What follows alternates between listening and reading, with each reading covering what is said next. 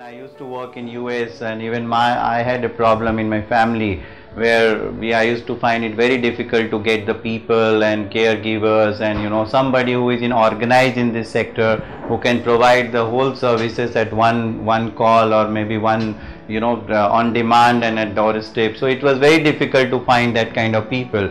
So I thought I'll start some NGO or some kind of ventures which can help out to solve this problem in India. Hello Health is a company into managed home care services for senior citizen and parents of an employees who are away from their parent due to the work location. Hello Health is basically the people-centric model, and where the people has to go at home and provide these services. So training is the paramount concern, where we have to do this training to the people. We have 200 plus caregivers whom we have trained and we have deployed them in the job. And after training, we have seen they have increased their income substantially from 2,000 per month earning to 6,000, 7,000 rupees per month earning.